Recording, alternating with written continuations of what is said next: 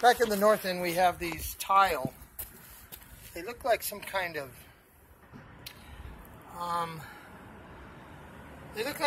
concrete cast, but inside of it you see these little aggregate pieces, so that's what makes me think that it's concrete. But the amazing thing is there's a sparkle to them. And so what we're doing here is we removed the ones that were crumbled. Here's an area that wasn't removed. It wasn't quite bad enough. And so that's why I think they're a type of concrete. The texture, they got the bull nose here. Of course, we're not going to be able to find any of these. You can obviously tell that it is a concrete. And then you got this cream white.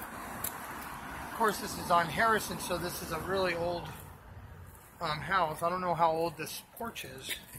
Old enough to crumble, I suppose. And then you got these extra wide joints that are going to be here. So what we did was we removed all of the crumbled ones, and then we poured the concrete and started removing the joints. We're going to snap some lines and cut out with a grinder